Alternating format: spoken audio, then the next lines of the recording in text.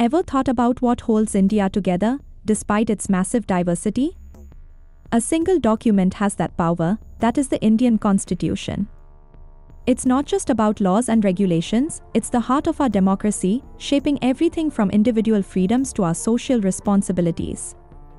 Today, we are diving into the most important articles of the Indian Constitution, and by the end of this video, you'll see just how these rules make our everyday lives possible. The Indian Constitution is like India's rule book, but it's so much more than just a list of laws. It's a powerful vision of what our society should look like, how every citizen should be treated, and the kind of country we want to be. It holds within it the values of justice, equality, freedom, and dignity for all. But why is it so essential for UPSC aspirants to know these articles? Well, as future civil servants, you won't just need to understand the law, you'll need to live it and make decisions that reflect the spirit of the Constitution. Understanding the key articles of the Constitution will give you a stronger foundation to tackle questions in exams, understand current events, and build a more profound respect for this incredible document. Let's break down the most important articles you need to know. We'll go section by section, explaining their significance and why they matter to each and every one of us. First section is the fundamental rights from Articles 12 to 35. Starting with the heart of the Constitution, we have the fundamental rights. These rights are special because they're guaranteed to every citizen, and they're enforceable in court. This means if your fundamental rights are violated, you can take legal action. These articles protect our dignity, our freedom, and our equality. Article 12 defines what the state includes in the context of fundamental rights. This isn't just the central government, it includes any authority with power, from local bodies to government-controlled agencies. Why does this matter? Because it means any government institution can be held accountable for protecting your rights. Article 13 is crucial as it ensures that no law can override these fundamental rights. If any law is found to violate these rights, it's declared void. This article effectively places the Constitution above all other laws. Article 14 is about equality before the law. It's a big promise, the guarantee that every person in India, regardless of who they are, will be treated equally in the eyes of the law. Article 15 extends Article 14 by prohibiting discrimination based on religion, race, caste, sex, or place of birth. This article is foundational for a country as diverse as India, helping to break down social barriers. Article 16 goes deeper into equal opportunity in matters of public employment. This article ensures that public sector jobs are open to everyone, based on merit, not their background. It's a step towards a more just society, allowing people to rise based on ability. Article 17 abolishes untouchability, making any practice of it illegal. This is a powerful statement, especially for India's history, as it criminalizes the practice and aims to lift marginalized communities. Article 18 abolishes titles, meaning titles of nobility or privilege have no legal status in India. The aim is clear, that is to promote a society where status is earned by merit, not birth. Article 19 covers 6 freedoms, including freedom of speech, assembly, and movement. These are the freedoms that allow us to speak our minds, gather for a cause, and live without undue restrictions. Article 20 protects against arbitrary punishment. It says no one can be punished for a crime if it wasn't a crime when they did it. This ensures a fair and just legal process. Article 21 is one of the most expansive articles, offering the right to life and personal liberty. Over time, the Supreme Court has interpreted this to include the right to live with dignity, privacy, education under Article 21A, and even a clean environment. Articles 23 and 24 aim to protect individuals from exploitation, prohibiting human trafficking and child labor, making it clear that every individual's dignity matters. Articles 25 to 28 provide the freedom of religion, allowing individuals to practice, profess, and propagate their faith.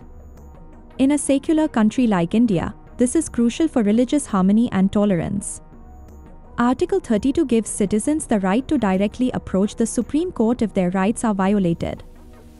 Dr. B.R. Ambedkar called it the heart and soul of the Constitution because it provides a way to defend these fundamental rights actively.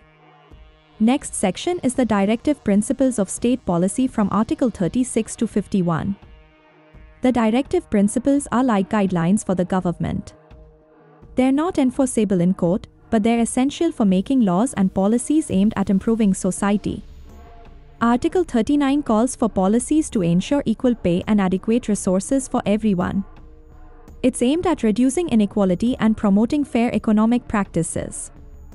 Article 40 promotes the organization of village panchayats, encouraging local governance and democracy at the grassroots level.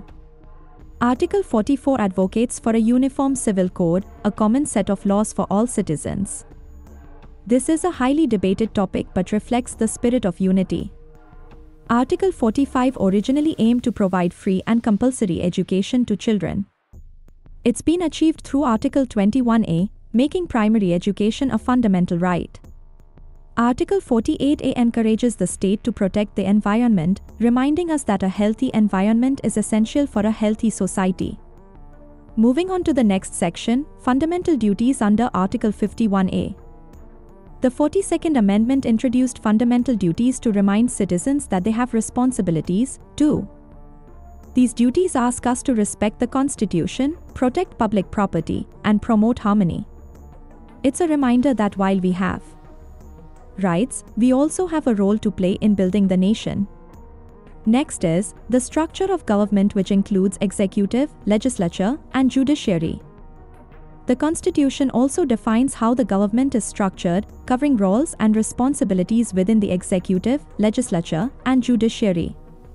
Articles 52 to 78 outline the powers of the President, Prime Minister, and Council of Ministers, making it clear how decisions are made and who holds accountability. Article 76 designates the Attorney General as the primary legal advisor to the government, ensuring that all major actions align with the law. Articles 79 to 122 cover the powers of Parliament, the Rajya Sabha, and the Lok Sabha, setting up a framework for lawmaking. Article 124 establishes the Supreme Court, with Article 131 allowing it to resolve disputes between the Union and states. Moving on to the center-state relations under Article 246 and emergency provisions. Articles related to the balance of power between the Union and state governments ensure federalism in India. Article 246 divides legislative powers between the Union and states, fostering a balance where both can operate without interference. For emergency provisions, Article 352 allows for a national emergency during war or rebellion. Article 356 enables presidential control over a state in cases of misgovernance, and Article 360 covers financial emergencies. These provisions ensure that the government can maintain stability in extraordinary situations. Next is the amendment process under Article 368. Article 368 allows Parliament to amend the Constitution, with specific procedures to keep its core values intact. Some amendments require a simple majority, others need 2/3, and certain changes demand state approval. This allows the Constitution to adapt over time without losing its essence.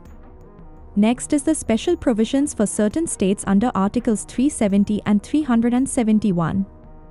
Certain states like Jammu and Kashmir, Nagaland, and Assam have special provisions to acknowledge their unique needs and histories, as laid out in Articles 370 and 371. These articles recognize regional differences and aim to maintain unity while respecting diversity. But Article 370 was effectively abrogated on 5 August 2019. This article previously granted special autonomous status to the state of Jammu and Kashmir, allowing it to have its own constitution and significant control over its internal matters, apart from defense, foreign affairs, finance, and communications, which remained under the central government's jurisdiction. Article 370 remains in the Constitution but is now considered inoperative, meaning it no longer grants any special status to Jammu and Kashmir. While Article 370 was specific to Jammu and Kashmir, Article 371 and its subclauses grant unique provisions to several other states. These provisions were included to address economic, social, and cultural concerns of particular states, ensuring that local populations' needs were recognized in governance.